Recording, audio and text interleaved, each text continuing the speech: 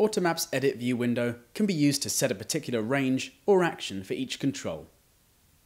For example, you may want to dial on your plugin to only go up to a certain value. To make this happen, you just click on the control, after which you can see the range settings appear along the bottom. Here, you can see that the parameters range goes from 0 to 999. So, if you wanted to only cover half of this range, you can change the max value to 500. Now, when Nocturn keyboard's encoder is rotated, the parameter only goes up to halfway. Alternatively, the settings in the middle here set the resolution. So, at the moment, the resolution is 101 points, with each point being 9.99 units.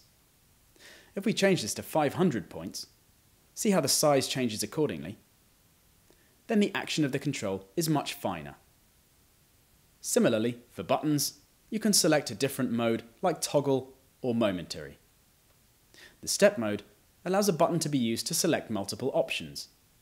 For example, if a button is mapped to the octave select here, then changing the points value to the number of options available will make each button press select a different option. The parameter box here provides another way of assigning parameters to controls, and each control can also be named so that you can personalize maps the way you want.